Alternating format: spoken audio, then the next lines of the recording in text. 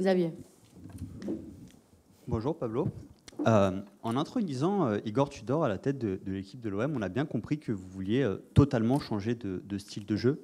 On passe d'un jeu de possession plutôt patient à un jeu de transition très vertical, comme vous l'avez dit. Je précise que ma question ne porte aucun jugement, de toute façon la saison n'a pas commencé, mais est-ce que vous n'avez pas été trop ambitieux par rapport au contexte, sachant qu'il y a la Ligue des Champions, faut être prêt tout de suite. Voilà. Est-ce que vous n'avez pas été trop ambitieux?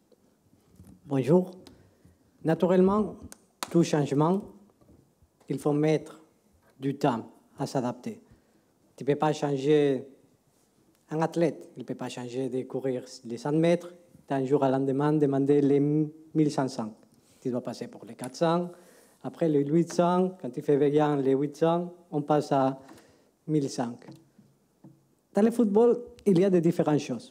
Et je le crois fièrement. La première chose, c'est que je crois que l'évolution naturelle du football, c'est vers un football plus physique, plus basé sur les transitions, plus basé sur l'intensité physique. Si on prend toutes les données de toutes les équipes de haut niveau, on a quelque chose en commun, que sont des données physiques très importantes. Normalement, les équipes physiques sont lesquelles qui finissent à être performantes sur les différents championnats.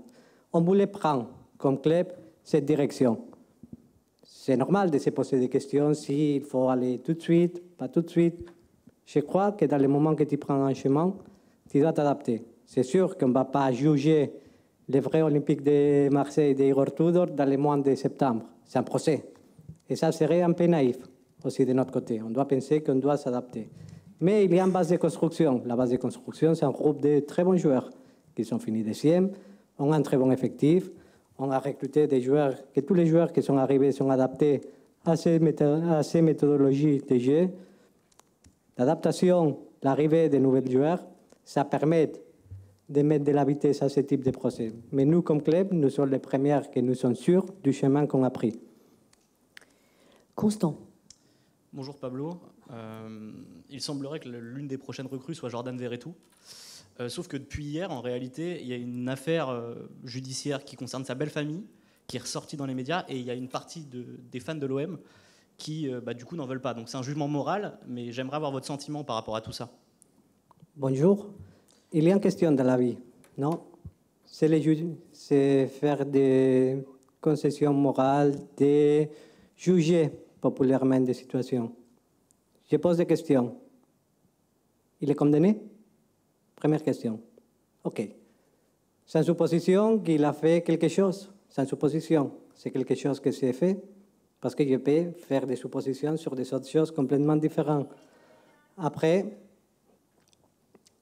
il y a des autres questions toujours. C'est se regarder dans les jeux, être honnête. Naturellement, dans la vie, il faut avoir de l'éthique. Il faut avoir de l'éthique, il faut avoir des valeurs. Il faut avoir toujours des choses bien faites qui soient droits. C'est aussi dans les jugements des personnes. Un rumeur, ça c'est un réflexe de la vie actuelle. Les réseaux sociaux.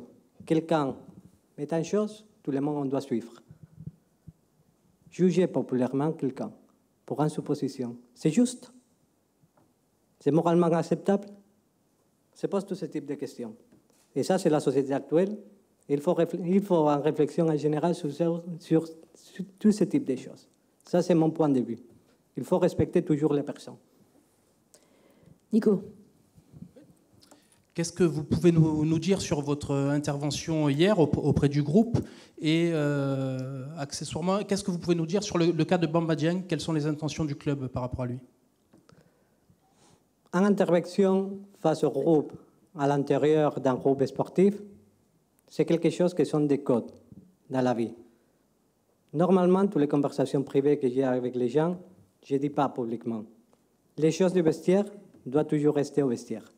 Et ça, c'est un des codes dans une équipe de football et dans un groupe sportif. Ça, c'est le premier point. Le deuxième point, que je considère que c'est important, c'est de nous rappeler qu'on était tout le monde ici, nous ensemble, les jours de la présentation de Tudor. Les messages du club, ça ne change pas depuis ces jours. Et ça, c'était une des questions qu'il faut se rappeler tout le monde. On a parlé depuis les premiers jours d'exigence, de travail, de discipline, et de tout le monde de prendre la même direction. Depuis que je suis arrivé à l'OM, C'était très important de nous dire une chose. Tout le monde, il doit prendre la même direction. Supporters, joueurs, coach, club. Je voudrais rappeler aussi un mot que j'ai dit pendant la conférence de presse d'Igor Tudor, qu'on s'est dit, et c'était la première question qu'Igor Tudor il m'a posée. Où on s'est dit, il y a le club, il y a l'entraîneur et il y a les joueurs. Hier, on a rappelé tous ces types de choses. Sur le cas individuel de Bamba Dieng, c'est un joueur sous contrat avec le club. La performance, la hiérarchie des joueurs, c'est jugé dans les entraînements, c'est jugé dans le quotidien. Dans le football, il n'y a pas de passé. C'est maintenant, c'est le prochain entraînement, les derniers matchs, les prochains matchs. Qu'est-ce que tu as fait hier? Qu'est-ce que tu fais aujourd'hui?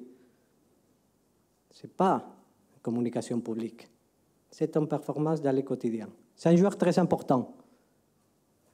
On connaît les joueurs. On sait qu'on part d'un vrai talent. Un joueur avec beaucoup d'impact sur sa première saison complète en Ligue 1. Un joueur qui a de la valeur. Mais il faut rappeler les valeurs du sport moderne. Mathieu. Bonjour Pablo. Par rapport aux objectifs que tu t'es fixés en termes d'achat ou de vente, je voulais savoir où tu en étais de ton mercato, dans quel timing, à quelle étape, et si tu pouvais faire un point sur les dossiers justement Veretout dont parlait Constant et Sanchez. Nous sommes contents du développement du mercato jusqu'au moment. C'est vrai, comme la dernière fois on a parlé, qu'on a plus de joueurs de ce que c'est nécessaire pour commencer la saison. On voudrait avoir un groupe avec 22 joueurs en comptant de gardiens. Ça, c'est l'objectif final pour commencer la saison, pas pour commencer la saison, pour finir le mercato, pour le 1er septembre.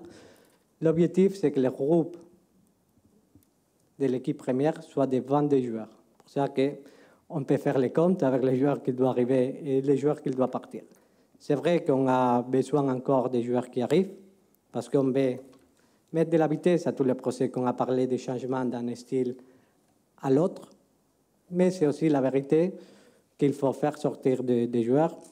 Quelques mouvements ça se rapprochent dans le mercato, mais c'est aussi vrai que le mercato s'est ouvert jusqu'à 31 août et on doit continuer à développer notre stratégie.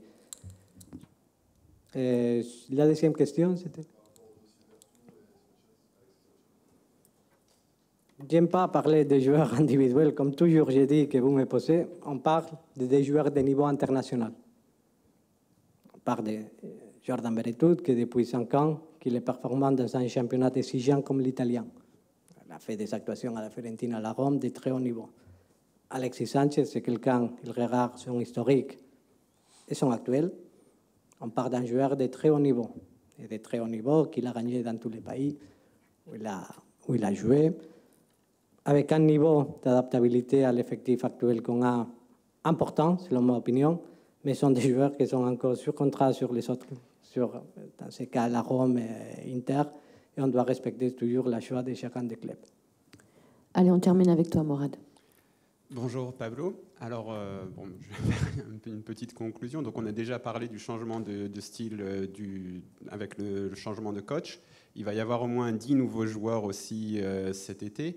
Et vous nous parlez beaucoup d'un projet global depuis que vous êtes arrivé. Mais est-ce que cette intersaison ne met pas un peu en danger ce projet global? N'y a-t-il pas trop de changements? Est-ce que ce n'est pas un danger pour la saison qui arrive? Parce qu'il faut justement les absorber et réussir à absorber ces changements, quoi. C'est un risque mesuré. Dans le sens, on me prend en direction comme club. On a décidé, on a beaucoup réfléchi, où est-ce qu'on veut aller comme club? On veut devenir un club européen. On veut devenir un club avec un niveau d'exigence important. On veut devenir un club avec des règles, avec une culture de club importante. C'est comme ça que tu construis les projets. C'est comme ça que les clubs italiens se sont construits dans l'histoire. C'est comme ça que beaucoup de clubs espagnols se sont construits pour arriver à avoir des performances sportives.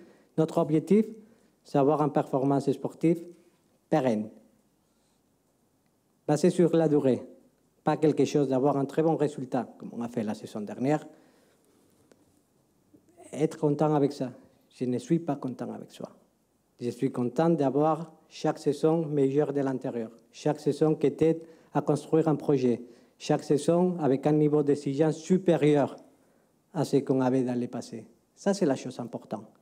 C'est un risque, parce que tout changement, il y a un risque. Mais si on parle d'un changement qu'on croit, après le temps, il va juger, comme à tout le monde. Mais on croit que ce type de changement, ça sera le changement qui va nous donner un club encore plus stable et encore plus compétitif. Merci beaucoup. On vous donne rendez-vous côté bord pelouse pour les photos avec le président et les joueurs. Merci beaucoup.